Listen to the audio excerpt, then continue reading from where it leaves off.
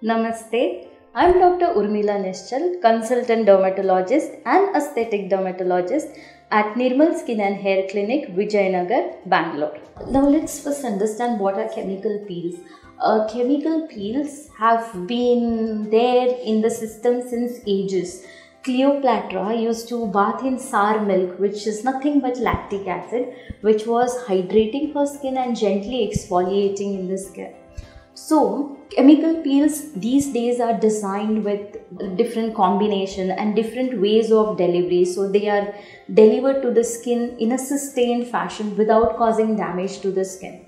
So, if a right thing is done in a right way, it is always right. But a right thing done in a wrong way will be always wrong. So, if you do a peel on a dry skin or an irritated skin or a very sensitive skin, then yes, it can give you a problem. Usually peels which are superficial peels like low concentration of glycolic peels, salicylic peels, lactic, arginine peels, so they do not cause damage to the skin. They might cause tingling sensation when the peel is applied, but burning is really a rare phenomena with this.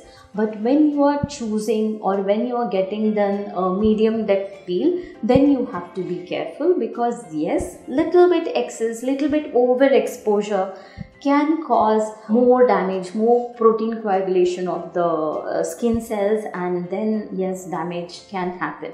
So the best thing, but on an average, when the peels are done by dermatologists, they choose the right peel and the right skin and the right duration in between the peels. So you cannot keep on peeling your skin every week. So if it is a medium depth peel, then 3 to 4 weeks once is enough. If you are getting the peels done to treat your acne, every 15 days is enough. So see to it that the skin is not dry. So if the peels are done in the right way on the right skin, they just works wonders. So they do not burn the skin if it is done in the right way.